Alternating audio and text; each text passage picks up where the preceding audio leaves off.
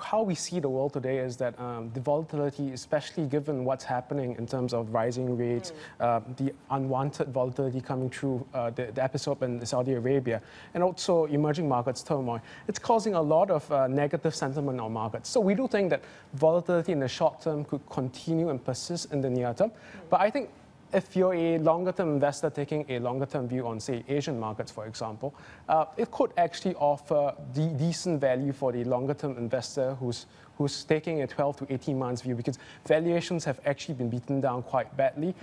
Asia is now trading about 11 times for a PE, one standard deviation below its 10-year historical average. So yes, negative headlines in terms of rising rates, in terms of a higher dollar, but I think that has partially been priced in with that 16% year-to-date correction. When you talk about the valuations, though, relatively speaking, compared to the United States, let's say, sure, bargain hunters may want to take advantage of those valuations, but if you're looking for safety, some may say there is a reason valuations are at that level, because you're looking at a region that is so vulnerable to the ongoing trade tensions. Is that fair? Absolutely, absolutely, Nancy. I mean, as I mentioned, the volatility would likely continue in the very short term.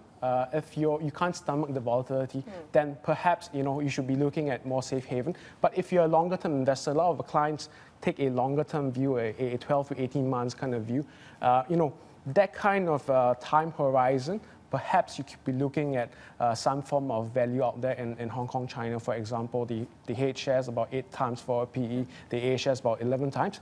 If you're seeking for the kind of dividend play, more defensive kind of thing, Singapore actually offers one of the most attractive dividend deals across the Asia-Pacific region, to the tune about 4.6% as well. So there are opportunities depending on your kind of investment horizon and depending on how much volatility you can undertake. Interesting, when you were talking about the concerns around Saudi Arabia and the disappearance of Mr. Khashoggi, you talked about it being sentiment-driven, and I agree with you. At the moment, it has been very much a sentiment factor, but then we think of the potential for it to impact oil prices, and that could be critical for fundamentals in some of the Southeast Asian economies as well. Is that something you're watching? Absolutely. I mean, if oil prices were to jump, a sharp jump, I think that will affect the inflation outlook for a lot of countries, particularly the US as well. So that's going to cause quite a bit of turmoil and volatility coming through, but that's not our base case at this point. It comes true. If it comes true, it'll be likely a short-term one rather than longer-term sustained one. And I think going forward, we're still relatively positive on the ASEAN domestic economy rather than the external economy, because the rise of the ASEAN domestic consumer is still very, very strong. We do foresee that 65% of ASEAN consumer would be entering the middle class by 2030, and that's going to be a very strong tailwind for the ASEAN domestic consumption sector going forward.